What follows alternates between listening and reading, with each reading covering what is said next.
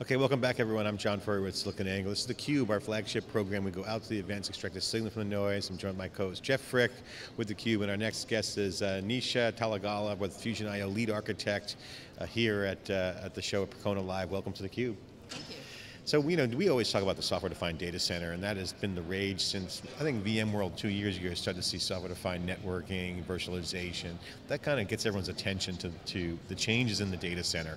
And that's great and all. We'd love to see this software modern era kind of evolve, but one of the things that we've been following with Fusion.io is just how well Flash has played in the optimization of data center performance, speeds and feeds, IOPS if you will, but now that's all evolving, right? And you guys announced yesterday the non-volatile memory compression, Oracle supporting a big endorsement that came in late in the wire last night, we saw that.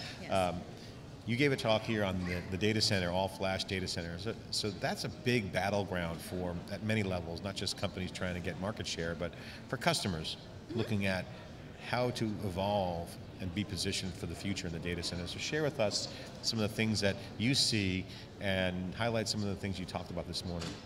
Sure. So I think the transformation of the data center through Flash in the last few years has already been very, very substantial, but it's still at the very beginning of this particular journey. And so what I covered in my talk today was kind of the overall path of evolution of Flash in the data center seen from the point of view of the MySQL database as a specific application.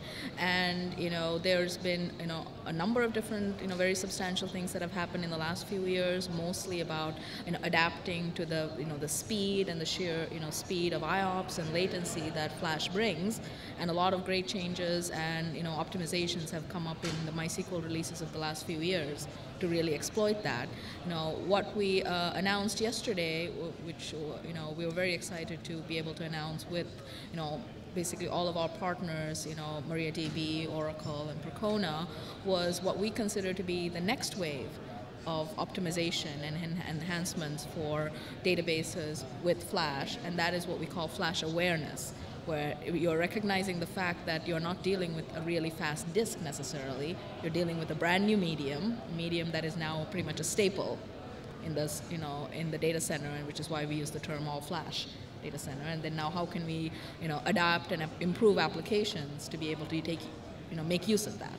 So that's what we mostly announced yesterday. We announced a feature called NVM compression that comes on the heels of a previous feature we had announced called atomic writes, and we're very excited about it. We always talk about the history of the computer revolution, and disk used to make up for all the inadequacies of RAM and page swapping out, all kinds of memory management, device management stuff.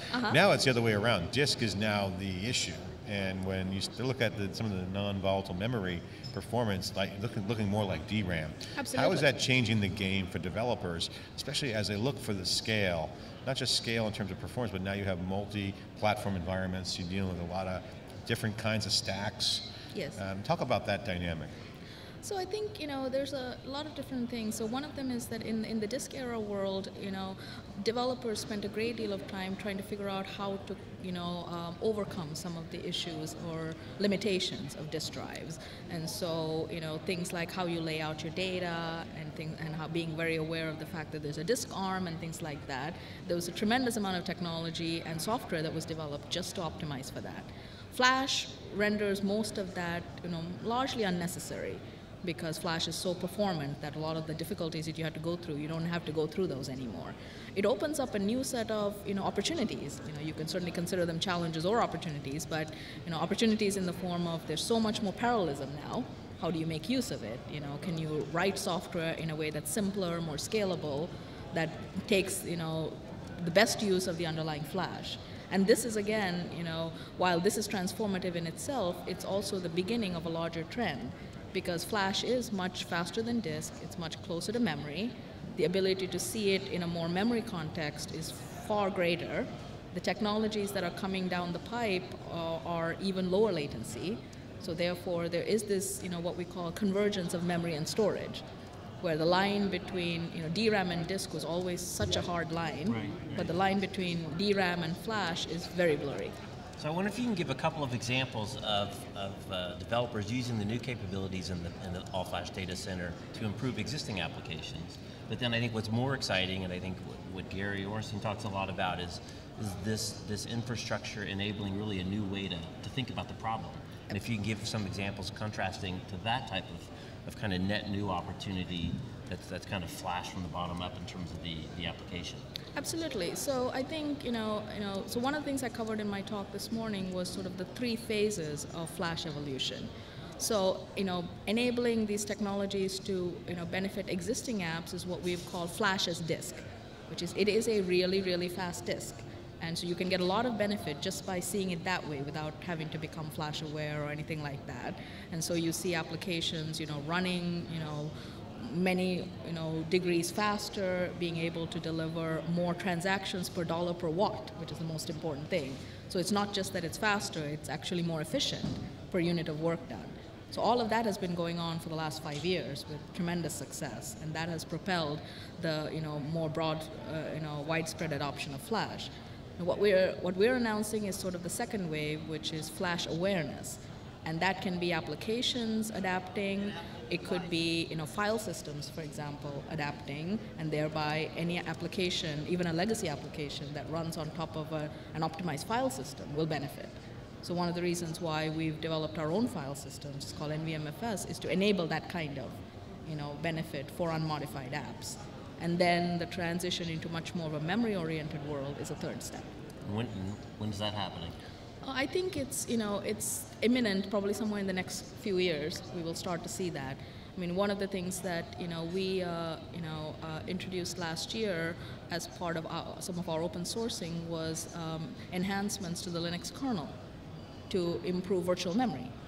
So the first phase of that is already happening. Some of those changes have already made it into the upstream kernels.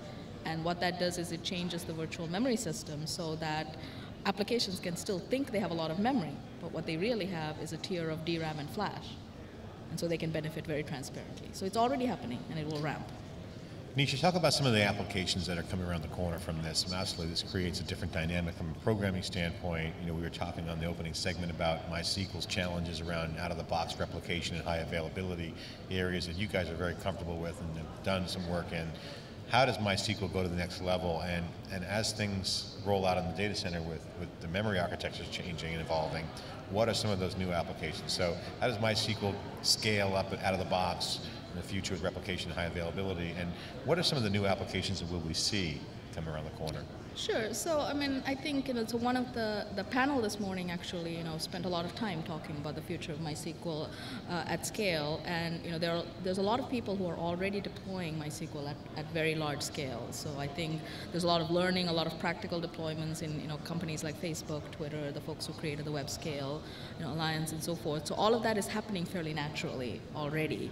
As far as trends that are coming down the wire, one of the biggest trends that we see is this memory and storage convergence trend with some of the in-memory databases. And so what people are finding is that the classic world of my analytics is over here, my transactions are over here, and they don't meet, and things like that, was in some sense created out of necessity because you couldn't put the two together. It just didn't work. But now when you have these faster technologies, suddenly I can have my transactions, I can have my analytics be up to the moment, and things like that, and people are responding very much to the value of that. So that's probably one of the biggest trends.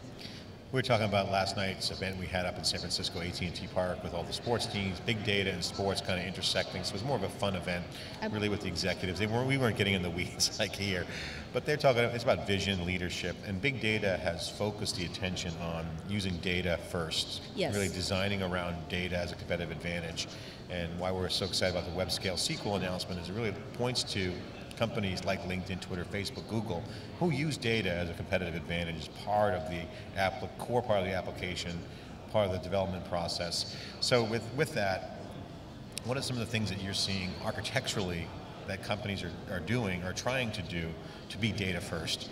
And how does that compare and contrast just even a few years ago? So I think it's, being data first, absolutely, completely agree. It's, it is a very, very big trend. And some of it that is, how do I make sure that, ways that I process my data have the most up-to-date data. So if data is coming in from one source and being analyzed in another source, how do I put them together as quickly as possible? How do I best use, some of the, upcoming innovations in processors, to generate, as much processing of the data as possible and things like that. And so, we're seeing that in the database community. We're seeing it in the NoSQL community around some of the analytics. We see it with products like SAP's HANA and things like that. And so it is everywhere. And most of it is about low latency, efficiency, and how to make the best use of your resources. And then what's the next big challenge that you're looking to overcome, or that I should say this community is looking to overcome? So that's, I think, an interesting question. I'm not sure if there's necessarily one challenge, but I think the quest for efficiency and scale is pretty much never ending, right? Because, particularly when you're deploying things at massive scales, even small inefficiencies, in a single node translate into millions of dollars of, operating expenses. So I think there's an ongoing shift to how do I squeeze expenses out, because most people, the money that they make is between the price of the service they offer and what it costs to run that service. So the quest to increase efficiency is just ongoing. It's always been a challenge, but I think it's still a challenge. So still the really kind of incremental takedowns, little by little, little by little. Okay. Jeff, I got to ask you a question, Jeff, because you're more looking at the business landscape. What's your take on what people are thinking about in the data center? Just even last night, some of the other customers we've talked to. What's your take on the business side? What's the mindset? I think as we move closer to kind of a rent versus own world, it just seems to make more and more sense to outsource the data center operation to people that specialize in data center operation, just like the great service that we all have used forever, ADP. Nobody ever talked about ADP. It's like the great first outsourced internal operation that nobody does anymore. So again, why would anyone want to run a data center unless it's their core competency? It's complicated with rising energy costs, changing infrastructure and architecture. It's hard to keep up. So why wouldn't you put as much of that out to a specialty provider out there as opposed to doing it yourself? Really concentrate on your core competency. I think we just continue to see an evolution of people focusing their internal resources on the things that give them competitive advantage versus infrastructure that they can put out to somebody else. And again, I just love ADP because nobody talks about it. They've been doing this on the payroll side forever, and everyone knows what exactly that means. Nisha, I want to ask you about the show for the folks out there watching or watching on demand. Why is PerconaLive an important show? I mean, it doesn't get the fanfare that Microsoft Build gets right now, so it's the Windows Phone. Everyone's talking about it, compare it to the iPhone. But why is this show important right now? So, I think this show is one of the biggest opportunities for the MySQL community to kind of get together and talk about the community itself, the features, the software, and things like that. And MySQL is a very, very important application. All of the distros, MariaDB, Percona, Oracle MySQL, very important application. We have a lot of customers who run it, in the messaging space, in some of the gaming space, even in the enterprise spaces. And so I think it's a great show. There's lots and lots of vibrancy in it. What's been the biggest surprise? Of the show? Either upside or downside. Yeah. I don't know that I've seen a downside. I've been very happy with the show so far, and how much, in some ways, the show talks not just about the technology itself, but also about the process. How is the community doing? Is it, encouraging everybody and things like that? I thought that was great. And how is the community doing? Because it's one of the older open source communities around. We go to a lot of open source shows, Open Networking Summit we were at the other day. There's a lot of kind of newer open source projects. OpenStack Summit we'll go to in Atlanta here shortly, but this one's been around for a long time. So there's probably unique challenges that come just with being a little longer in the tooth than some of the newer open projects. Yeah, from what I've seen, not just sort of in attending the event itself, but just the experience that we've had working with the partners, it's been very positive. I think the pace of change is really great. The pace of innovation is really great. People adopt things very quickly. So I think it's very healthy. Oh, good. Very vibrant, yeah. So I want to ask you a final question. Give us an inside look at what's happening at Fusion IO from a product standpoint, from an execution standpoint. So you guys have done a great job as you guys go into the data center. Do you see the software-defined data center really emerging? And what are some of the things that you guys are doing right now as a company and product? Sure.